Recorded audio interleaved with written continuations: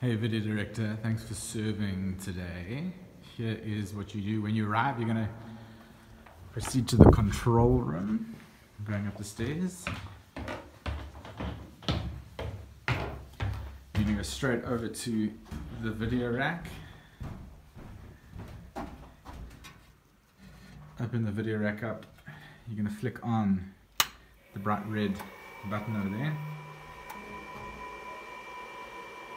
You're going to come down here and you're going to click input on both of the decks so that they say SDI input, or then they should no input, and they should change to eventually say 1080-24, which is what you want on there.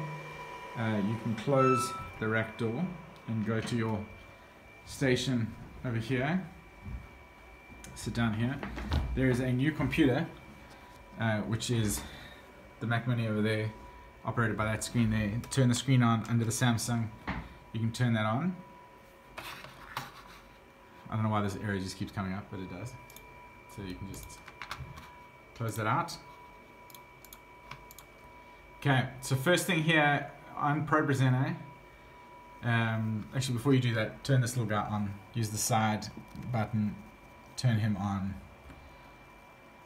Once he boots up, press monitor. There's monitor, press monitor so that you're seeing a duplicate of that. Don't forget to press record there. On the screen, first thing you need to do is come up to the right hand side here and press, put the output on. That produces the output from there onto your multi-view over there. You're ready there.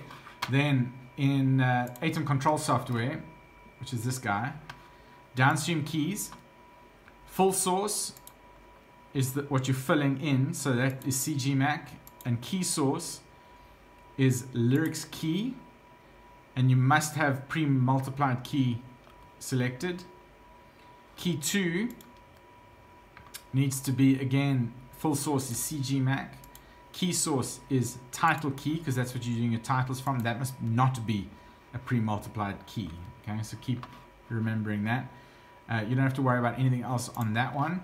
Come down to the media tab at the bottom here. Click on that. I think I just closed it or it crashed. I don't know. That's embarrassing.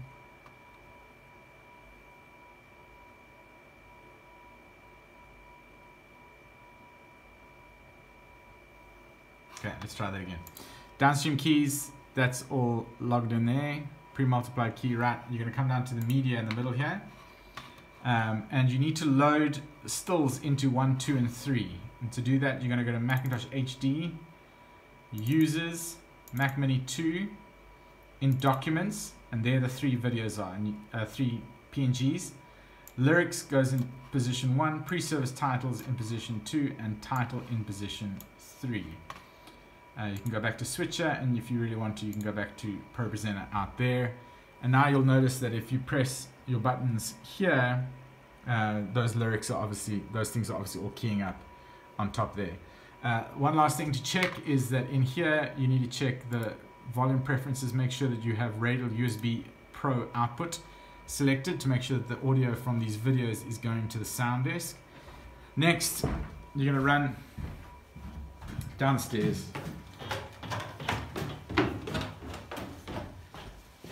You're going to go to the stage.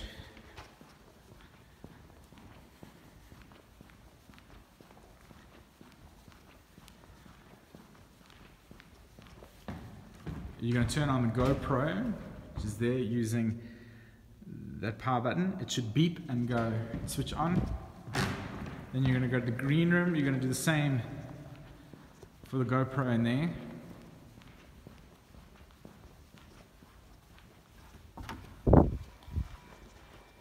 Hey, Brandon.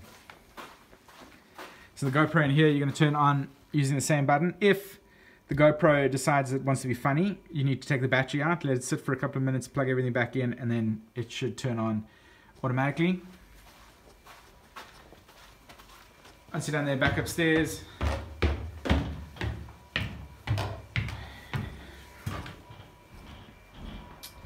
Obviously, you're going to check the framing of the GoPros on these two cameras, make sure that they're correct and adjust if need be.